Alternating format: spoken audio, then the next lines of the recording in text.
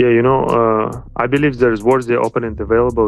I'm ready to save the card too, if it's for the interim belt. And I believe Usman is a worthy opponent who's also probably going to be ready to jump in, to face me. And so maybe this question is for you, Sayat, since you are his manager. Is there any talks of this happening? Is there any talks of keeping him on the card and fighting someone like Usman for an interim title? Yeah, right now negotiation is going on, and obviously they're talking. I don't know if they're talking to someone else, but I'm sure they offered Kamaru too. Okay. Yeah, I don't believe it's going to be 6 weeks, to be honest. I believe Jack Della had a same problem with infection, and he's still not back. So it can take a while, and Bilal don't need to be greedy.